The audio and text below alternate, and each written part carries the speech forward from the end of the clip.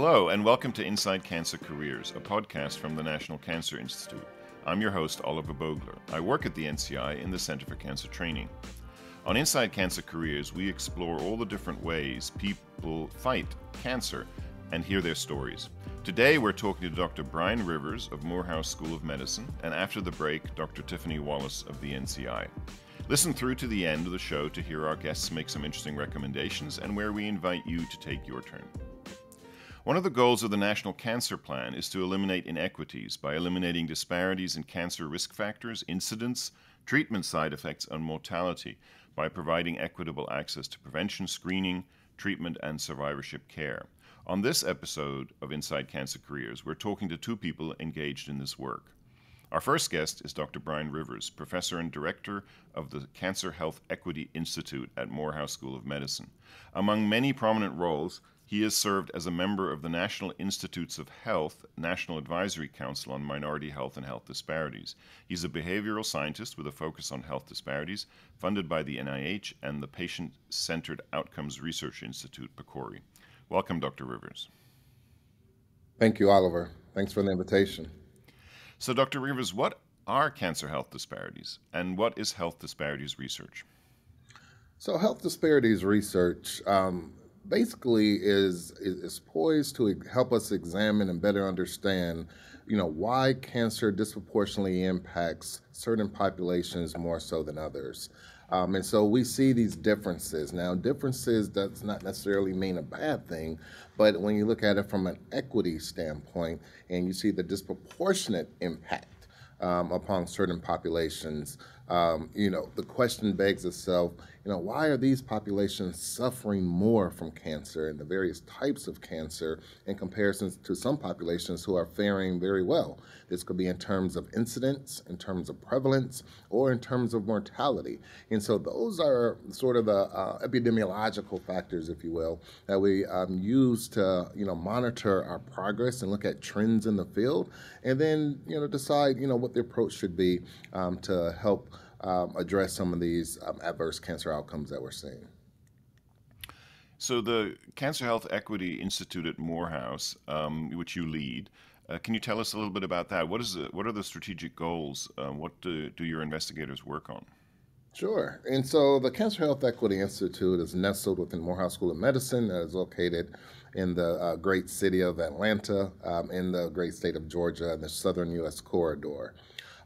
It's surrounded within the Atlanta University complex, where you also have Morehouse College, Spelman College, Clark Atlanta University, and Morris Brown College. And so there's a nice ecosystem of intellectual thought, if you will, for the furtherance of the betterment of all humanity.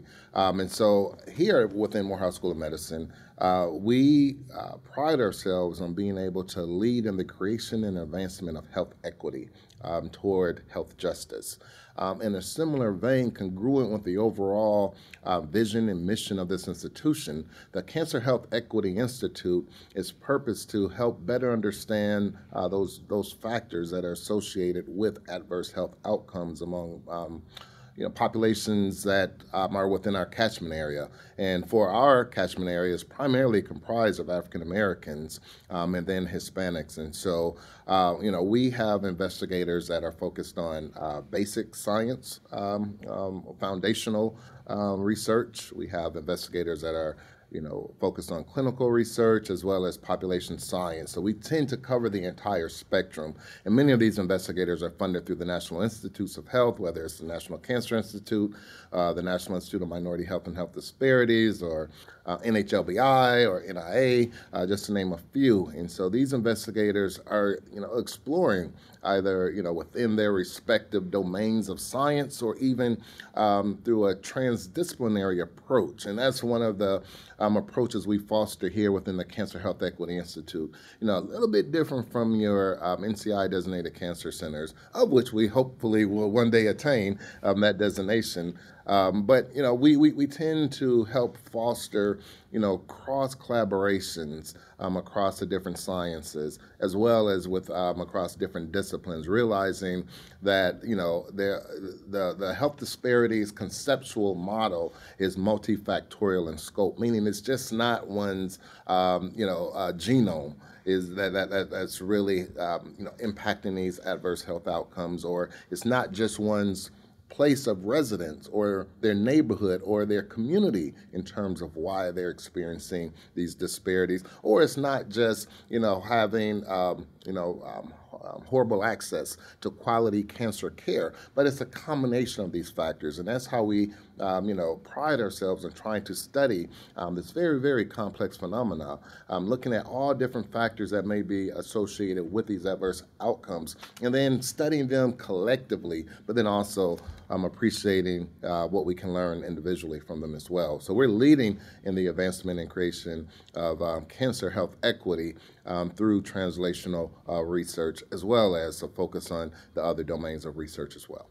So this multidisciplinarity of your research program is really interesting to me. And on the podcast, we're very interested in sort of examining all the different kinds of investigators and knowledge workers, if you will, who can contribute to the fight against cancer.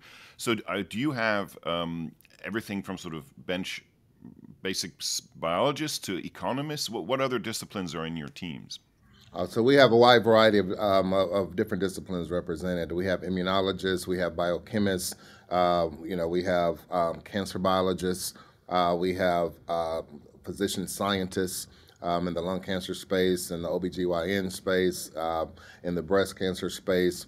And then we have population scientists, behavioral scientists, epidemiologists, policy analysts. We have individuals that are looking at legal epidemiology, looking at the role and impact of state and federal policy, which is our ultimate governance structure for society, and how they help propagate or serve as barriers and or facilitators to health access at the community level, but also within the institutional level as well, in trying to address those factors. And so a wide swath of multidisciplinary investigators, all purpose to come together collaboratively. So it takes a lot of professional humility to come together to and serve as an MPI, for example, of an R01 grant, realizing that you bring a strength that collectively that is much, much greater than what you can bring then individually as an investigator. And hopefully that increases the time in which we're able to better understand, some of these pathways to disparities and address them to save lives. Because ultimately, at the end of the day, that's what we're trying to do, address the burden of disease, but then at the same time help save lives. Yeah. I mean, that sounds incredibly fascinating. I can imagine being part of one of those teams alongside all these different colleagues could be a really interesting way to engage with this important question. You mentioned a moment ago a term, health justice, and I wonder if you could just help us or help me understand what's the difference between health justice and health equity? Yeah, definitely. So health equity is basically giving individuals what they need in the amount that they need it at the time that they need it. And so providing these portals of access, but really understanding what an individual needs.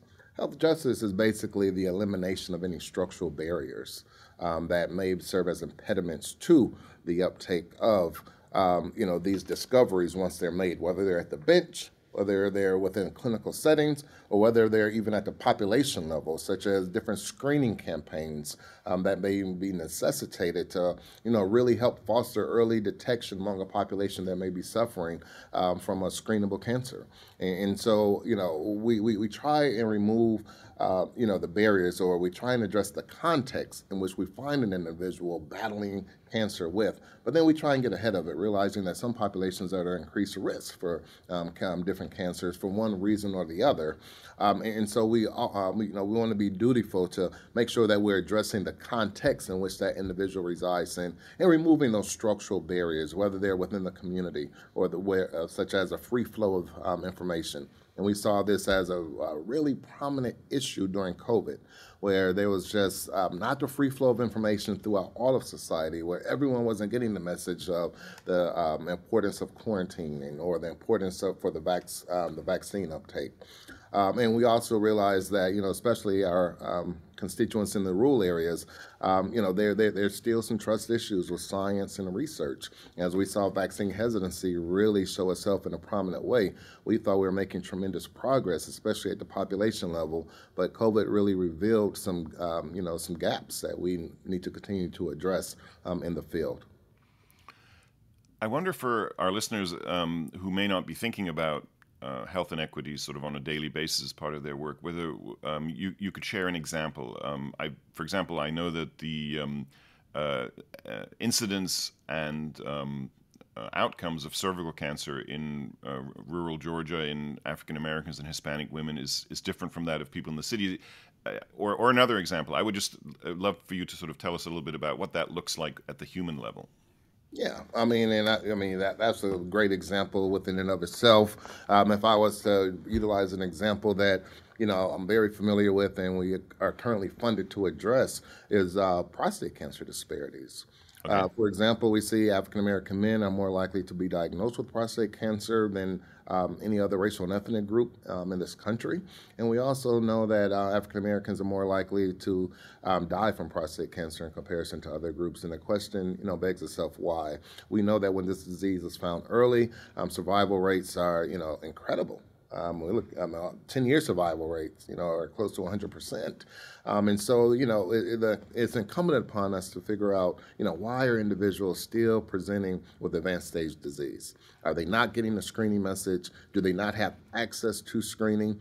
What role does fear of diagnosis play? What role does fear of the health system play? And what role does fear of cancer in general play? And then if you're residing in a rural area, what type of health system do you have available to you to help foster early detection? And if you need to address, an adverse screening outcome, what kind of help is in place to help you navigate the complexities associated with understanding your cancer diagnosis, but then deciding what treatment is best for me. So with prostate cancer, for example, there's a number of options depending on stage and grade of disease that one has to consider as it relates to treatment. This is not an easy decision by any stretch of the imagination. We've developed informed decision aids, shared decision aids. We foster multi-level models that's inclusive of the patient navigation model, utilizing iterations of that to all evaluate the role and impact of these different strategies to help individuals navigate their way across the cancer continuum. It's challenging in urban areas. It's even more challenging in our rural areas. Individuals who elect to go on radiation therapy. Some individuals in our rural areas have to travel up to 3 hours each way to Atlanta just for quality care. And many times, right, in a course of radiation therapy, it's not just one time, right? It's not just one time. Oftentimes, it could be 3-4 times a week over a 6-8 week period, which is extremely taxing for someone who perhaps may not have the employment flexibility to have that much time off from work. For example, if someone's working in retail and their duty is to work a cash register, that is a very, very difficult task. And that should not impact your treatment decision.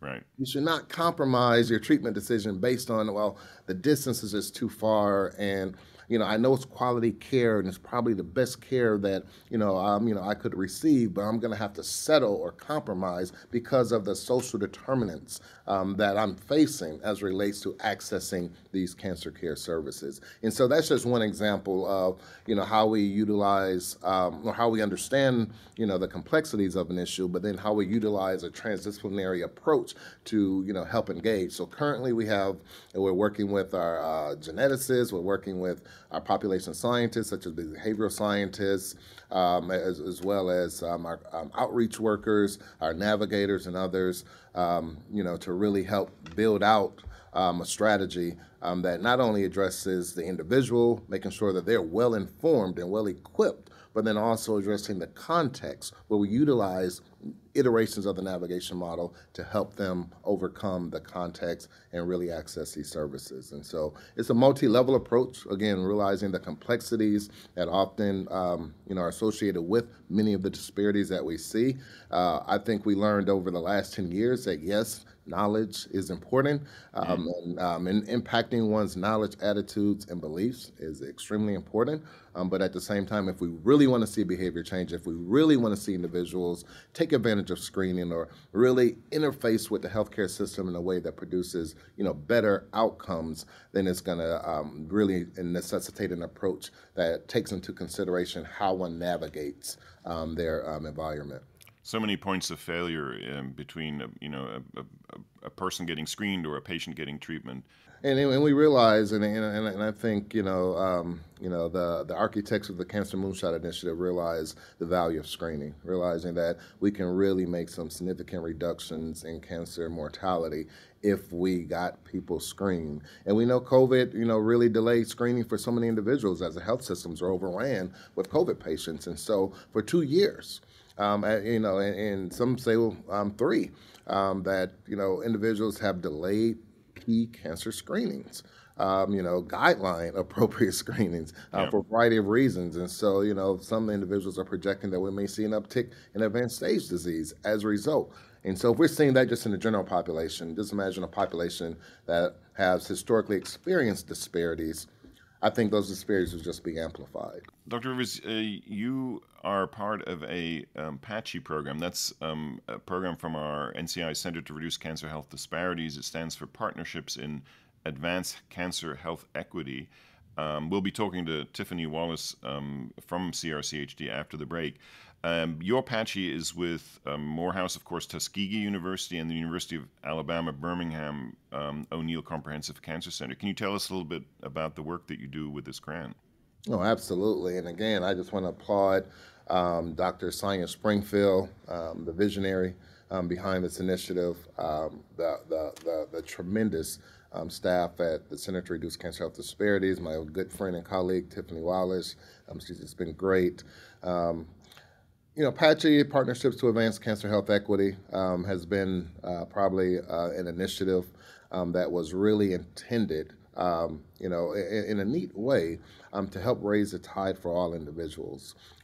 It brought in institutions that historically were not really considered or envisioned in the National Cancer Act. And so, 50 years ago, it was a great mission, it was a great vision by the leaders at the time, to, foster and pass the National Cancer Act. And we know that that really gave rise and coordination and structure to our cancer infrastructure here in the United States. It helped birth the NCI designated cancer centers, state cancer registries, just to name a few. And so it really, helped us better understand and address the issues that cancer brought with it. But there was unevenness in terms of, which institutions were awarded NCI designation and why. And we're still working on that. As you know, that there's been many additions to the P30 application, which basically gives an institution that designation of NCI, meaning that they're really doing a tremendous job in addressing cancer from prevention through diagnosis, treatment, and then survivorship as well. So it's really a testament to the type of research as well as the type of care delivery that these institutions are delivering to their constituents. So awesome program. But then realizing that some individuals in some states didn't even have an NCI designated cancer center, let alone a cancer center. Yep. And then there was some institutions that, had tremendous reach into populations that were suffering disproportionately from cancer, whether it was breast cancer in African American women, or, some Asian populations in liver cancer, or individuals in rural areas that just couldn't access proper screening services. And so the idea, I thought, which was an excellent idea by Sonia Springfield and her colleagues, was to help formulate a partnership where you have these NCI-designated cancer centers across the country, but what if we fostered a relationship with them, with minority-serving institutions or historically Black colleges and universities? And we know that these institutions have tremendous outreach into the community, given the demographics of the student population of most of these institutions. These are the ones who we want to train and then hopefully go back into their respective communities and have a tremendous impact, based on the skill acquisition received within the halls of academia. And so the program fosters this relationship. So we are a triad, and we're one of the oldest partnerships in the country. I think we're venturing into year 17. So much so, though, we're starting to now, better understand the impact and the true reduction in cancer-related mortality that we've had in the Deep South. Our data is that robust now, and we're continuing to learn. And that's one thing I've learned, throughout my career, is that you just have to be a life learner, because, so many things are changing. Our understanding is changing. How we address cancer, our approach is all changing. And so now I find myself working, with individuals from the National Bioethics Center at Tuskegee, realizing that now, I'm in the Southern U.S. corridor, an area that, is very familiar with injustices in research, right? And so, utilizing, a bioethics lens to approach disparities is something that was new to me upon entering into this partnership. So I currently serve as, one of the PIs. I'm the contact principal investigator at Morehouse School of Medicine for Apache. As you mentioned, it's with Tuskegee, then O'Neill Comprehensive Cancer Center at UAB. And we're really trying to address a lot of the issues that we see in some of the poorest regions of the country, which is considered the Black Belt region, which spans from Mississippi to Alabama and Georgia, in primarily rural areas, high areas of persistent poverty. I know NCI just came out with an initiative. I was fortunate enough to be on that study panel reviewing that particular initiative. And so, these are individuals that are in the context with depleted resources. But many of our HBCUs and our minority serving institutions have outreach into these different areas, because that's where the students are coming from, as well as that's where a lot of community education, community outreach takes place as well. So it's only natural that the partnerships connect, with these schools to help foster, more robust research, more diverse participants in research, strategic outreach that really addresses the needs within one's respective catchment area, help understand the data trends, so the epidemiological trends along the lines of incidence and prevalence and mortality, use that data at the state level to help inform state policy that then dictates the state cancer plan and or funding allocations, but even more so really help NCI better understand sort of the uniqueness of the catchment area in which you're working, then allow for the tailoring and targeting of your approach to really help address cancer within and of itself among all individuals, but then really detailing a strategic approach to those populations that may be suffering disproportionately from cancer, whether it's prostate, whether it's breast, whether it's cervical, whether it's lung, whether it's ovarian, just to name a few. So the partnership has really, been just a tremendous asset for my career. I started in Apache. I was trained through Apache, and now to find myself in a leadership position is such an honor and a privilege that I really don't take lightly. But I really, consider this, a golden opportunity to really make a difference and to really help advance the science. I want to return to one of your leadership roles. As director of the Institute for Cancer Health Equity at Morehouse, what is your vision for the Institute? Where is it going? And so we are actively recruiting nationally. We've been able to secure some tremendous talent over the last year. I really applaud the efforts of our president and CEO, Dr. Valerie Montgomery Rice, who was a trainee of Dr. Springfield's in the iCure program. Okay. And she gave her first training grant, or research training grant. And so, she's still in that vein of really trying to, address, a lot of the disparities that we see in cancer. I really applaud the work of our new dean from the University of Florida, Adrian Tyndall, all of his efforts and how he's been able to attract, some new talent, especially in the cancer space. And so ultimately in 3 to 5, maybe 7 years, we hope to be, the first NCI-designated cancer center on the campus of an HBCU that's uniquely poised to address cancer health equity, leading towards health justice. And this should be reflected in how we train our learners of tomorrow, whether they're our biomedical students, or whether they're our medical students, or our physician assistants, or our public health students. It should be reflected in terms of Morehouse healthcare, or how we deliver care to the community. And it should also be reflected in our research pillar in terms of the type of research that we conduct. We don't feel that we are competing with other centers, but we are finding that niche that, we have the talent, we have the bandwidth, and we have the institutional support and structure to really advance health equity across all pillars. Learn the academia, clinical, as well as research. And so hopefully, we will see that vision actualized. I know it's going to take a lot of work, but we've been working at this for quite some time. And, I've really been socializing this idea with many of my colleagues in the field, and there's tremendous support. I'm just realizing where we're nestled and just the need, realizing that African Americans continue to experience the highest cancer-related mortality for most cancers. Even though a lot of cancer-related mortality is on the decline for all populations, we're still seeing a disproportionate impact of certain cancers among African Americans. And so we think, given the heterogeneity of African Americans that we have here in Atlanta and the state of Georgia, that we have some unique contributions that we can render toward advancing science for all individuals, both nationally as well as globally. Sounds like an exciting time in your institute and at Morehouse in general. We'll be sure to put some links in the show notes so people can easily find your institute, and maybe there's a job that they can apply for. Absolutely. Absolutely. We've taken all comers, especially those with NIH funding.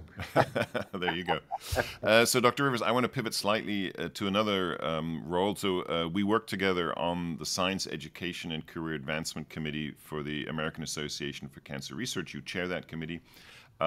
You've also chaired AACR's Minorities in Cancer Research Council. And I wonder, what role does AACR, a big association of over 50,000 cancer research professionals, what role does this organization play in the work of cancer health disparities and also in promoting the diversity of our cancer research workforce? Yeah. I mean, excellent topics, Oliver. I just can't say enough about Dr. Marge Fody, the CEO of AACR, the American Association for Cancer Research. She has been tremendous to the field in terms of, and globally, just not in the field domestically, but also globally as well. She has really, fostered and approaches that helps toward the prevention of cancer, but then also, if you should find yourself with a diagnosis of cancer, the best treatment that one can have through providing platforms for scientists and others to come and opine and share best practices and strategies, recent discoveries, different approaches toward, disparities. She's just been a leader in that regard. I mean, AACR was the first professional organization to really have a meeting uniquely focused on cancer health disparities, understanding the science of cancer health disparities among racial and ethnic minorities. And that that conference, we just celebrated 16 years of that conference being in existence. And it's growing by leaps and bounds. Outside of the annual meeting, it's the second most popular conference that AACR actually hosts. And, they host quite a few conferences. They do, yeah. And so, I applaud Marge for just her vision. And just providing, opportunities. She's always evolving. Another thing that, in positions of leadership within that organization that I've been able to, really be a part of was the inaugural Cancer Disparities Progress Report, which is produced, every other year. The parent progress report is produced annually. And the Cancer Disparities Progress Report is produced, every other year. So, this is a tool that many of us use in the field. This is a tool that goes to Congress to help shape, federal policy. But then we also use it at the state level as well. And it's really just a report card to really provide an assessment of the progress that we're making. We do want to celebrate progress. We don't want to, always have a conversation from a deficit, but also, from the assets, realizing that, we've put a tremendous amount of resources toward this issue and that we're seeing the impact of that investment of resources. And so that's what the progress report really demonstrates, the progress that we made, but then the directions we need to attenuate to going forward.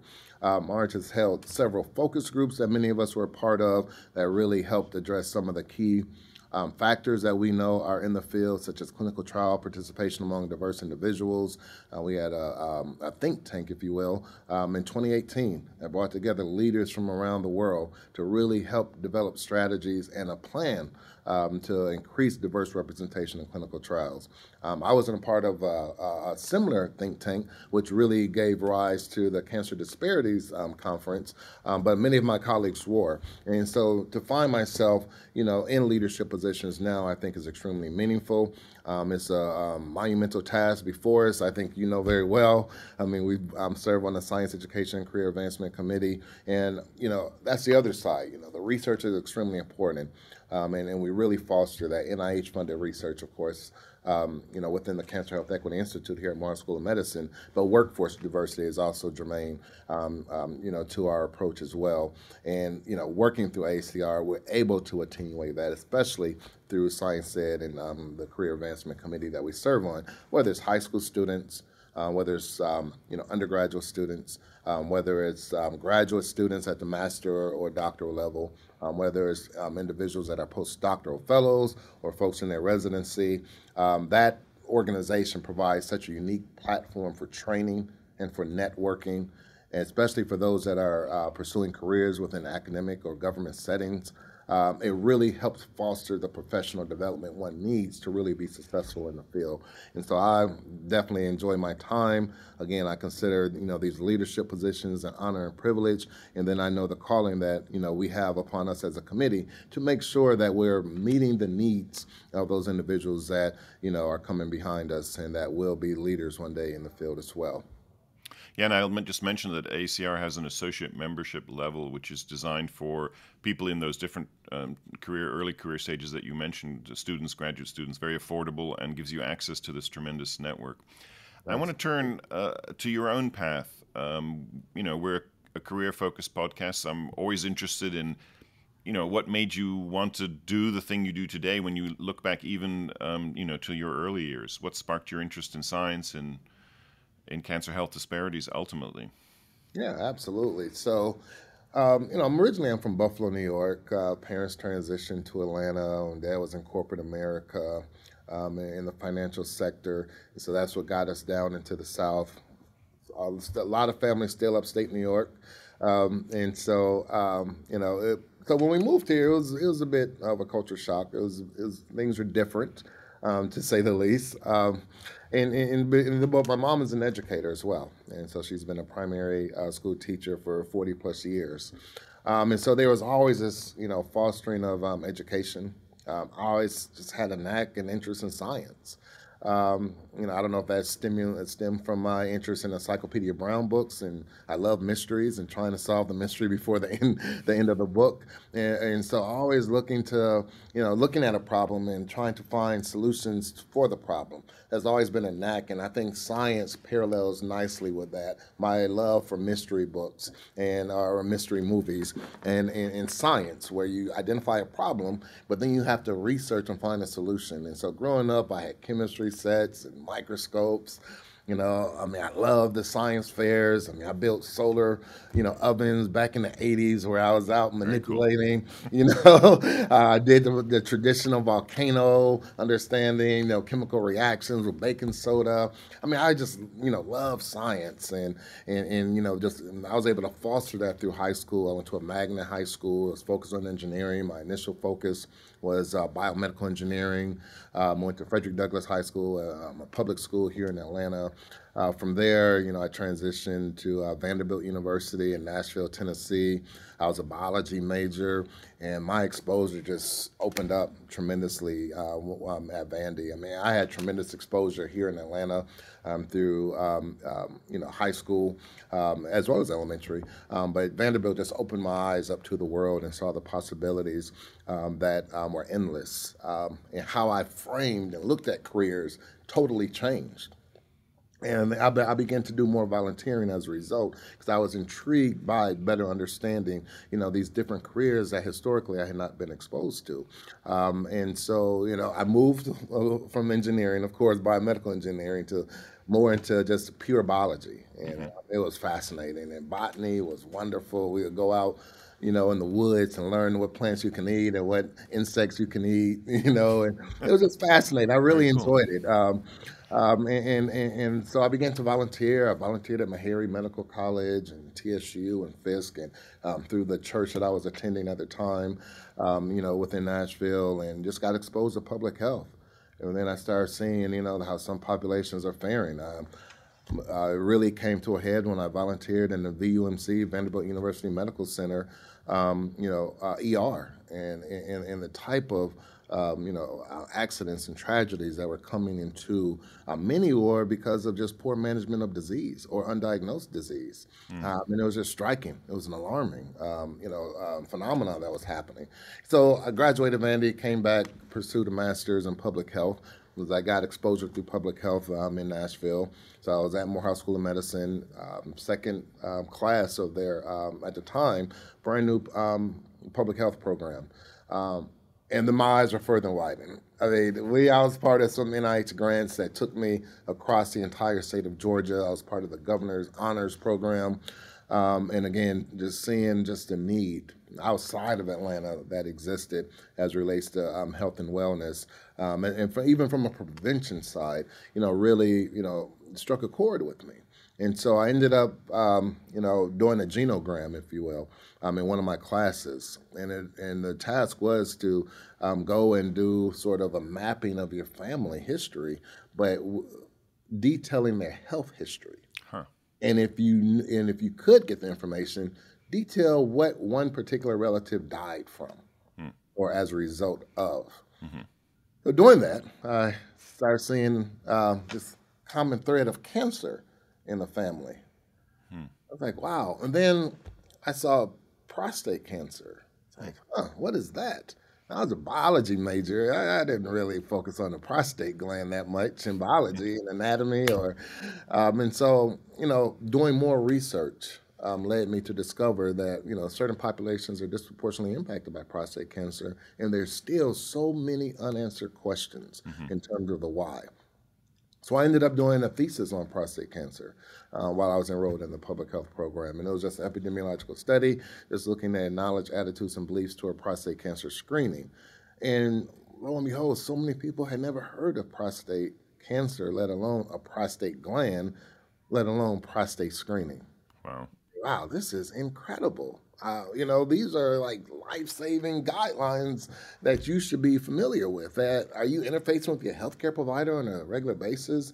And so, did the thesis and then ended up getting recruited over to a PhD program at UAB, University of Alabama at Birmingham School of Public Health. I was in the Department of Health Behavior. Again, got tremendous exposure to the Black Belt. I was actually down in Selma doing focus groups. Selma, Alabama is a very, very historical place. But I was down there doing focus groups, working on a grant at the time. Dr. Mona Fouad was the PI of analyzing the gap between Black and whites as it relates to prostate cancer. So I did some focus groups with providers, trying to understand, again, barriers and facilitators.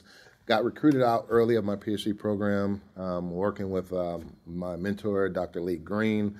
He was recruited to Texas, so he recruited me to Texas A&M, where I got involved in HEDART, a Health Disparities Consortium that was led by Lovell Jones and others. And again, really took off in the disparity space. I think right around the time David Satcher passed some national legislation as Surgeon General during Bill Clinton's administration that really gave rise to a center at NIH to study this phenomenon called health disparities, which was still very new. Again, we knew the outcomes of the Heckler Report during Reagan's administration about the excessive deaths that take place among Blacks and other minority populations. But there was just the Office of Minority Health, I think, at the time that had been developed to help address some of those issues that were in the Heckler Report. But then David Satcher came on board and passed a key legislation and really helped inform some infrastructure at NIH to further develop and stand up. It was just an incredible time of free flow. John Ruffin and others, Science Springfield, other leaders at NIH, really began to put RFAs out. And I really saw a path forward for me as a career, because prior to, I was told that could be an add-on health disparities research, but that cannot be your mainstay, and we do not know if you choose the academic route, if that will suffice for tenure and promotion. Wow. Got recruited out of, finished up the PhD and got into a postdoc out there in Texas, then got recruited to Moffitt Cancer Center, where I was on the faculty in the Department of Health Outcomes and Behavior under the leadership of Paul Jacobson and Tom Sellers. Bill Dalton was the CEO at the time, and just sitting down talking with all of them. It was just incredible, their passion, their drive, their innovativeness, and just their approach to addressing cancer from a prevention framework as well as from a control and treatment framework was just incredible. And so I was on the faculty there for about at least 11 years before I got recruited to Morehouse School of Medicine, where I met Dr. Valerie Montgomery Rice, serving on the National Advisory Council for NIMHD. And from there, she laid out her vision, and this was about 2014, of, we really need a cancer center to help galvanize resources and talent to really address the complexities. She was so tired of hearing all of the disparities that she knew as a physician could be prevented, that were resulting in people dying from the disease. And so, that was my track. That was my trajectory of how I got here to where I am today, and my understanding of the field from a research perspective, but even more so a workforce diversity perspective. I think the both have to go in alignment if we really want to see a change in the field. You've really seen a tremendous change then, positive change in your area of interest, right? I mean, Absolutely. It didn't exist in the way that it does today, even 20 years ago, and well, that's phenomenal. Thank you for sharing that. I wonder then, in that context, what advice you might give to people listening who are maybe just exploring or beginning to understand what health disparities research is, and if they're interested in this, what could they start by doing? I mean, there's tremendous resources at the National Institutes of Health, NCI in particular. There's a number of programs that individuals could, be a part of at any stage they are, whether it's high school, whether it's undergrad, whether it's, grad. Your center, Oliver, the Center to Reduce Cancer Health Disparities, the iCure program. All of these are programs to help foster insight into having a career in cancer, whether it's at the bench, whether it's at the bedside, whether it's at the community, or even a policy level. So you have to reach out and get involved. I will strongly encourage individuals to network at conferences. Oftentimes we're so intrigued by the location of the meeting. We go in, we have our presentation, whether it's a poster as the podium, but we fail to really take advantage of the context of the meeting, where we're networking, where we're meeting program officers. Instead of sending those emails trying to get them to respond, many of the program officers at NIH, especially NCI, attend these meetings and are there for multiple days. And so, I would strongly encourage individuals, to value the strength of networking and in identifying through networking mentors. And you shouldn't just have one. I'm a strong believer, and I've always been trained that you should have a mentoring team of at least 5 to 7 individuals. Some you talk to monthly, some you may talk to once or twice a year, and everyone serves a different role. One could be, your scientific editor. One could help you just sort of envision, and strategize, and others could just be for professional development. Whatever role that particular person plays, it's good to have them part of a team because the field is changing so fast, and there's a strong need to foster team science. And no one wins, I'm the Lone Ranger and I'm going to go out and cure cancer tomorrow. But it really takes collaboration, it takes partnering, and it takes, a certain level of humility to really help address these issues. And so that would be my advice, take advantage of conferences or any public gathering of, thought leaders, such as yourself, Oliver, that, can really help shape and, your path going forward. Well, thank you very much, Dr. Roos, for sharing all this great information and your own path with us. Well, thank you for having me. I really enjoyed the conversation. Stick around. After the break, we'll be talking to Dr. Tiffany Wallace of the NCI's Center to Reduce Cancer Health Disparities. The NCI wants to hear from you about what we are doing to support early career cancer investigators. We've released a new request for information, or RFI. It's entitled Inviting Comments and Suggestions on the National Cancer Institute's Support of Early Career Mentored Cancer Researchers and Trainees. NCI is committed to supporting the training and development of the next generation of the cancer research workforce, and we're seeking input on our existing approaches and your ideas for innovations we might explore, all designed to improve how we support you. We invite suggestions and comments on all the career stages we support, from middle school, high school, undergraduate, and graduate studies through postdoc and fellowship to early research independence. NCI is interested in your opinion on how our grant awards are structured and positioned, and whether they could be improved to meet the needs of a diverse cancer research workforce. Your feedback on this matter would be greatly appreciated. Responses are due by December 29th, 2023. We'll put a link in the show notes, but for questions, you can also contact us at NCI_earlycareer_RFI@mail.nih.gov. We look forward to hearing from you. Okay, and we're back. It's a pleasure to welcome Dr. Tiffany Wallace, a colleague from the NCI. Welcome, Tiffany. It's a pleasure to be here.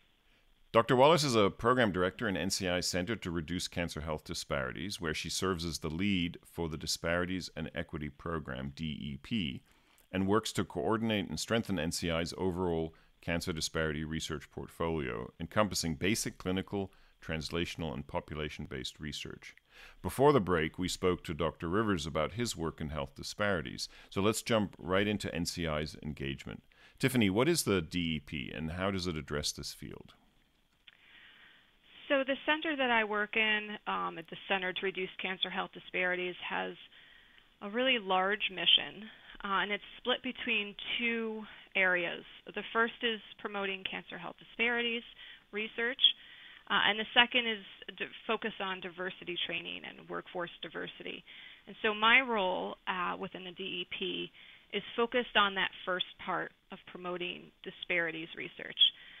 As an aside, this program is going to be evolving into a full-fledged branch soon, so I'm very excited about that.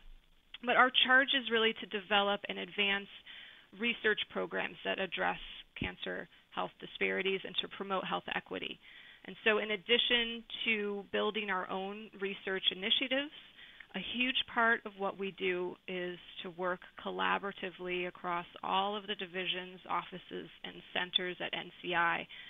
We're interested in research that spans all research disciplines, so from basic to pop science to clinical, and across the whole continuum of cancer, so from prevention through diagnosis and treatment, survivorship, and beyond. And so really collaborating and coordinating across NCI is very key to what we do. You mentioned a moment ago the word branch. That's a little bit of NIH lingo. That's like a department, right? Yes, it's right now it's a little bit more of an informal program, and it'll be a little bit more of a formal branch soon. So early on in our podcast, we had a couple of program officers on the show, and so we've talked about how program officers interact with grants portfolios. But I want to make sure I understand the way your group, soon to be a branch, interacts with all these other groups of program officers in the divisions and centers you mentioned. So are you holding those grants, or are you working together with those folks to hold the grants in those divisions? Well, a combination. So, our program certainly holds our own programs and research, and we manage those grants. And then we work together collaboratively across the divisions. They hold the grant, but we certainly work to help make sure the initiatives have considered health disparities research and, to help manage the product of the research. So why is NCI interested in health disparities research? Health disparities are a huge area. I think this is a bit of an evolving field. It's still relatively early, and there's a lot to be accomplished. But I do think that it's something that whether or not we can eliminate completely, we certainly have the power to significantly reduce health disparities. And so we're making progress. We have a lot more to go, but it's such an important issue that affects so many people in society. So you've already alluded to the sort of breadth of your portfolio and the portfolio across the NCI and the challenges facing people engaged in this work, right? I mean, there are some significant systemic challenges. How do you measure progress, and what does that look like? Well, that's a difficult question. Certainly we can look at small benchmarks. We can look at the amount of research we're supporting and see the impact of the publications coming out.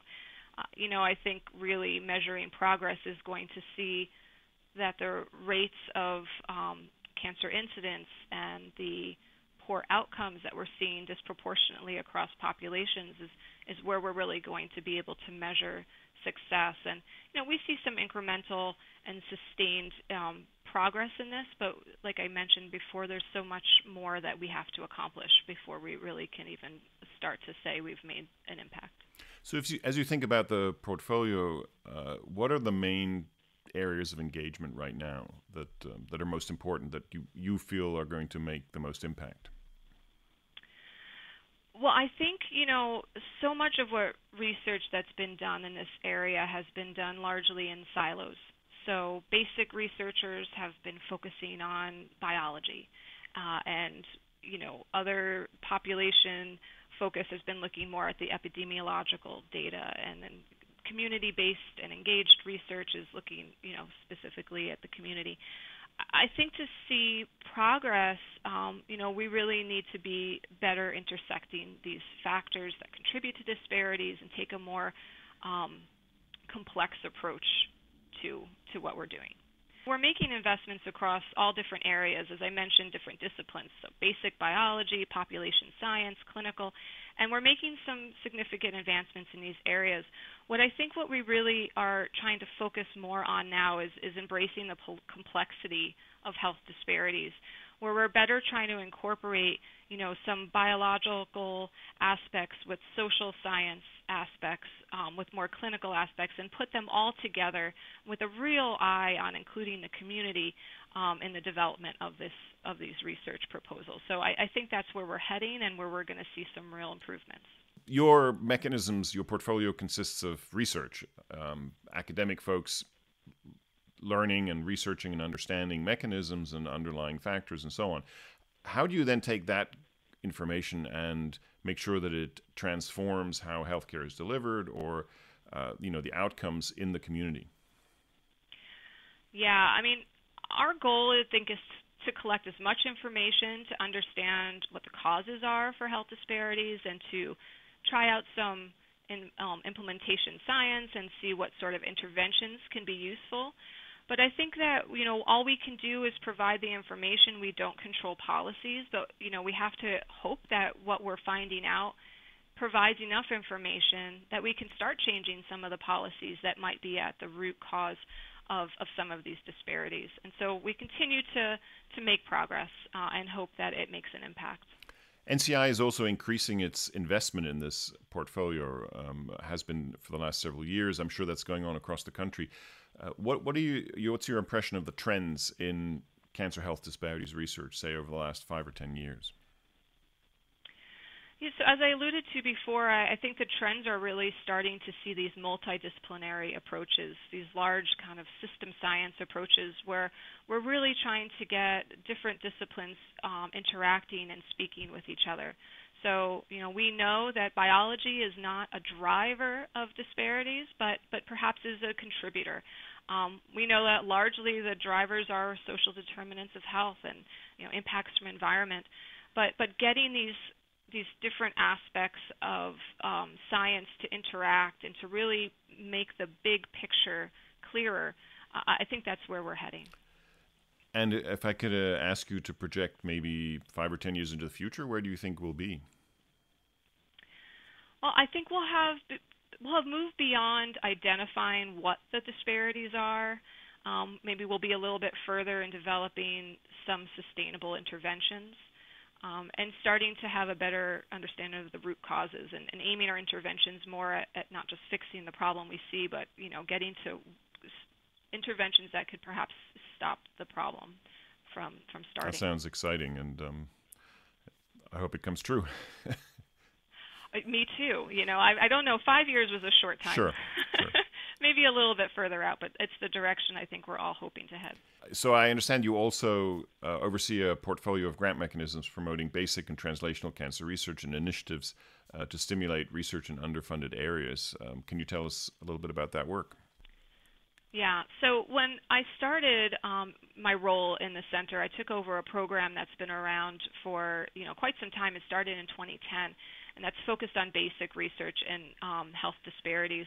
This is a collaboration with DCB, Division of Cancer Biology, and DCP, Division of Cancer Prevention.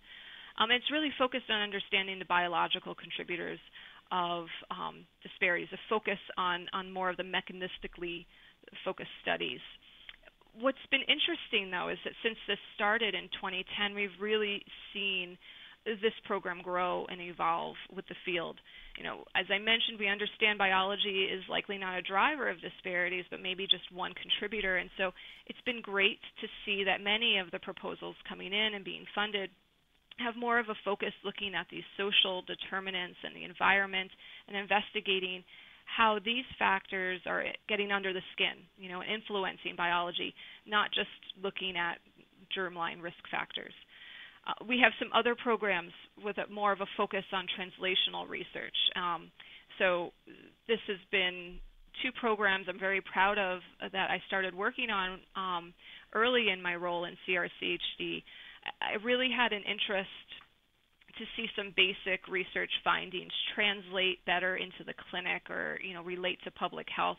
And so through some very strategic collaborations, mostly with the Division of Cancer Treatment and Diagnosis, we had these two programs start up about in 2018. The first is the PDX-NET, right? This is a network that was designed to advance precision medicine research. What's efforts. a PDX, sorry, for our audience? A patient-derived xenograft, and so this is a patient a cancer model that's derived directly from patient tissue. And the network in general is designed to do this collaborative development of these patient-derived models, and then use these models kind of like a little mini clinical trial in animals to test these therapeutic agents that are very targeted. Because the PDX models are much more faithful to the human disease, right? Exactly. They've gone much further than a traditional, cell line, and they incorporate some of the heterogeneity that you see in the tumors, and they're kind of shown here in the animal model. And so the goal of this network is really to help us with a prioritization and a rationale for what sorts of agents should be going into early phase trials. And what we did is we joined this network, and we fund a few of these centers that have a real focus on developing models from underserved or underrepresented populations to increase representation of these models that better reflect the community. And also they're asking research questions on, why do we see some therapeutic outcome disparities and better understand what might be going on there. So I'm super excited that just got reissued, and it's starting a new round of research, and it's been very productive. Another area, that we've been working on are with the spores, the research, specialized programs of research excellence.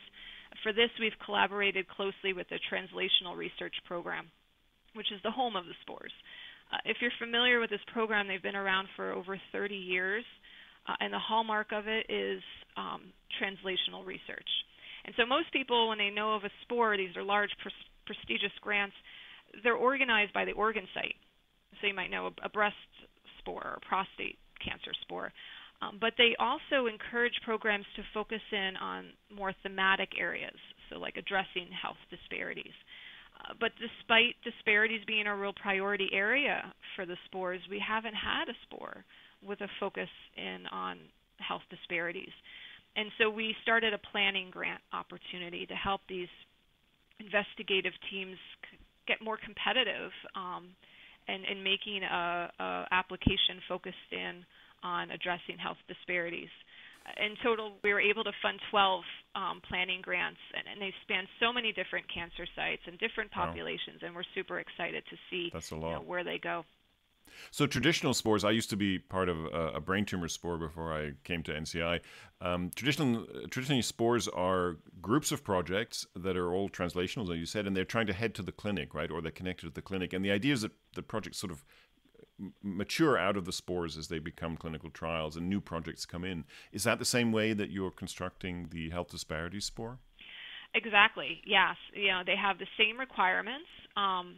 and they're doing early phase clinical trials to try to address these research questions. Now, we haven't had a full sport come in even yet with these planning grants to date, but the TRP is leading a new RFA, and hopefully we're going to see more. These are going to be, just like a regular SPOR, but using a cooperative agreement mechanism, and to see some of these research questions related to health disparities and minority health be investigated in this program.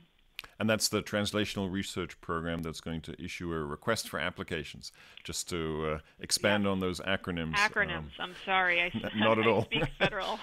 Yes, it's part of our DNA, which is deoxyribonucleic acid, in case you're wondering. Fantastic. Thank you very much. That sounds like a great new program as well. Excited to see what happens there. You have many roles at NCI. Tiffany, you also serve as the co-chair of a working group that's part of NCI's Equity and Inclusion Program. The working group is called Enhancing Research to Address Cancer Health Disparities. Obviously, something near and dear to your heart. You work with Dr. James Dorshow and Dr. Werda McCaskill-Stevens on that. I wonder, what is the focus of that group? Or obviously the title suggests it, but what have you been up to with that working group? Yeah, this working group is very overlapping with the work that I do in depth that we talked about, and I couldn't have been luckier than to be teamed up with Dr. James Dorshow and Werda McCaskill-Stevens. I mean, they're just notable names and such impact in the field.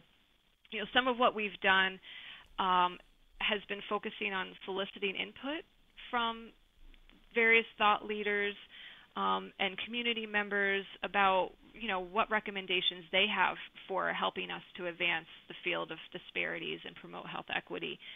And we've had some other activities more focused on supporting research in the area that we thought were very important, things like how we could better increase clinical trial diversity and how we could advance persistent poverty research agenda, which is a big focus right now within the NCI.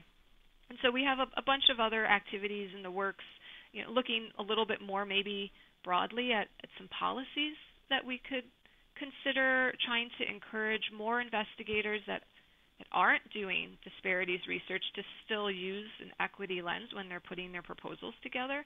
Mm-hmm. So we're doing a lot of different activities that kind of all go in different directions. I'd like to talk about your own path, your own career a little bit.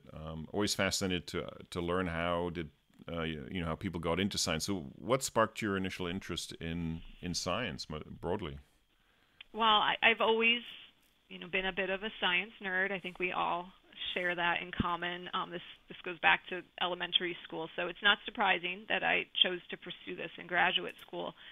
I did my initial graduate studies focusing really on signal transduction work, cardiovascular, really far removed from anything clinically relevant or public health related.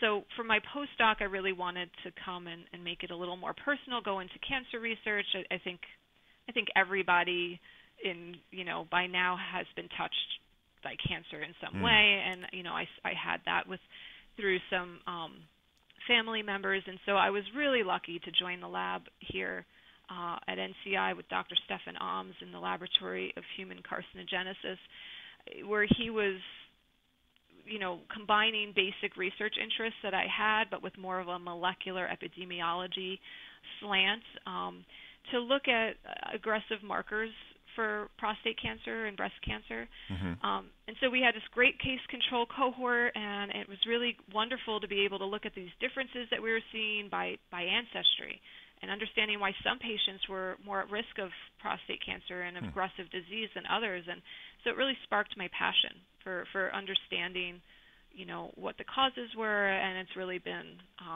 the end of the story for me. I've just been growing and focusing in this field since then. So there is this saying that I've heard before, which is that when you think about your health outcomes, your zip code is more important than your genetic code. So it sounds to me like you almost moved from the genetic code to the zip code between your postdoc and what you're doing today. Is that fair? Yeah, I mean, I think I firmly have one foot in genetic and the other in the zip code area. I realize how important both of those aspects are, and really kind of combining it, I think, is really key.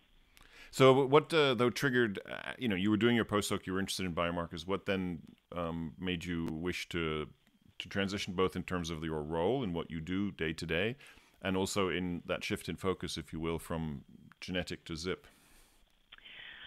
Well, the focus from genetic to ZIP just happened organically. I don't think you can be working in the field of health disparities and not have appreciation for all the competing and complex factors that contribute to disparities. And so while my training and my passion is still very much in the more genetics side of things, I would only be able to take the field so far without kind of expanding. And so as part of the new branch, we're going to be hiring and looking for program officers to join with unique complementary expertise so we can, work to get a better view of exactly what's happening and how we could better tackle these hard issues and hard problems. And then I guess that's the same reason then that you moved from a sort of right on the interface of research to being in a program role. You wanted to broaden your impact, I imagine. Yeah, I guess nothing's as simple as that. I knew from the very beginning I wanted to go into industry. I wanted to work at a biopharmaceutical company, and I did. Oh. I did do just that. After my postdoc, I went into a company, Human Genome Sciences. They have since been bought out by GlaxoSmithKline. I really loved it there, to be honest with you. So, that goes to show no one's career path is a straight line, right? For sure. It always takes its turns. But, I definitely, I missed working in the field of disparities, and I had twins at the same time as my company got bought out, and it made me do some soul searching. And coming back into the government felt like the right change for me, and focusing back in on health disparities just seemed like a really nice organic fit for what I wanted to accomplish. And an exciting time in the field with all that's going on. So yeah, it continues to get more and more attention, which is just wonderful. So then lastly, people listening to our conversation wondering maybe how they could become engaged in health disparities research, or how they could even just add that lens to their own work. What's your advice to our listeners? Well, if you're interested in doing disparities research, I wholly encourage you to go for it. All research should be rewarding, but I think doing this line of work just is truly special. There's a real need for making an impact in this space, and we have a long way to go. I think, as I mentioned, we're kind of at the early stages of this field and a lot more to learn and grow. If I were to give advice, it would be to be open to having diverse training experiences as you're getting more in tune with this area. Lean into the different disciplines and really seek out collaborations outside of your comfort zone or what would seem traditional for you to do. We really need data scientists working with basic researchers and staying in tune with the social scientists and really prioritizing and incorporating the community into all the research. And so I guess that would be the path forward is, don't stay too focused. Just keep an open mind. And what might some resources be that our listeners could access? We talked to Dr. Rivers in the first part of the show, and he, of course, heads an institute at Morehouse. So if you're at Morehouse, just go connect with him. But what about elsewhere or online, things that you might recommend? Well, if you're just getting into this field, or you really want to look at the state of the science, I think tuning in, if you're not familiar with it, AACR does a Cancer Disparities Progress Report. They publish this every 2 years. The first one started in 2020, and it's really a really comprehensive review of the field. And what I really like is they put some explicitly stated call to action recommendations in there that are just so important, and they intermingle it with stories from patient advocates, so it makes it very special. If you already know that you're into this field, you're looking for collaborators, then going to the AACR Disparities meeting. They have one every year focused only on the science of health disparities. They just had the 16th one earlier this month.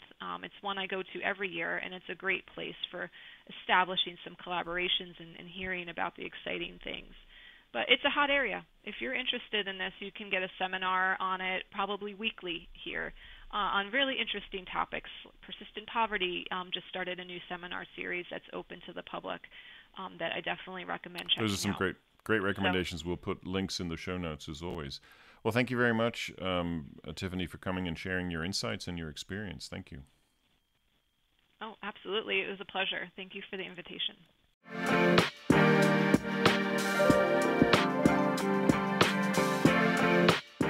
Now it's time for a segment we call Your Turn, because it's a chance for our listeners to send in recommendations that they would like to share. If you're listening, then you're invited to take your turn. Send us a tip for a book, a video, a podcast, or a talk, or anything that you found inspirational or amusing or interesting.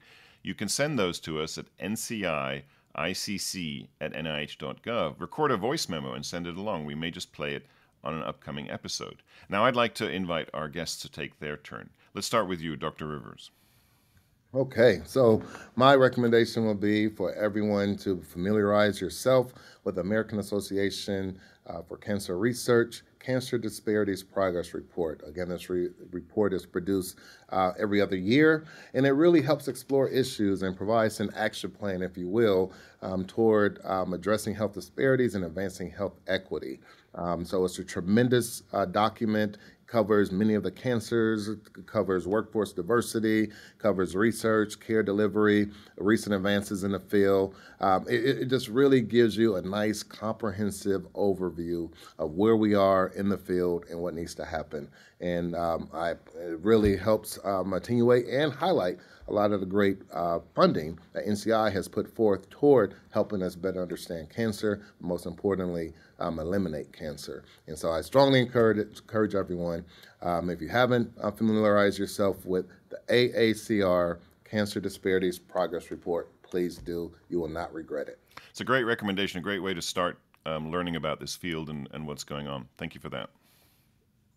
Thank you, Oliver. Tiffany, what's your recommendation? Okay, so I'll admit I thought about this a little bit. I stream a fair amount of TV series to unwind with my husband and just relax. And, one that I really like, I'm watching it currently. I'm only 2 episodes in, so, more to come, is this documentary that's called Live to 100. I don't know if you heard about it, Secrets of the Blue Zone. I have not heard of this. No, interesting. It's very interesting. So they've done all this work previously to identify these areas they call blue zones that have higher frequency of people living over 100, and they're trying to understand what gives people in these areas longer, longevity, and looking. It's a lot of what they're finding is what you would think, links to diet and exercise, but some of it's a little bit more interesting, some of the differences on lifestyle or social circles or philosophies. And it's always good to hear some recommendations on how to improve your health. And my kids even like it at 11 years old. So I would recommend thanks. it. We'll dig that out and put a link in it into the show notes as well. I'd like to make a recommendation as well. It's for a new book from Dr. Jorge Sham, who's, I think, famous for his PhD comics, Piled Higher and Deeper. A lot of people are familiar with those. And actually, I think in our very first episode, we had a recommendation for them. He's got a new book, and it's called Oliver's Universe. So I'm naturally drawn to it, of course, because of the protagonist has such a great name. But it's also because it's funny, it's enjoyable, and it talks about science in a way that young people of all ages can enjoy.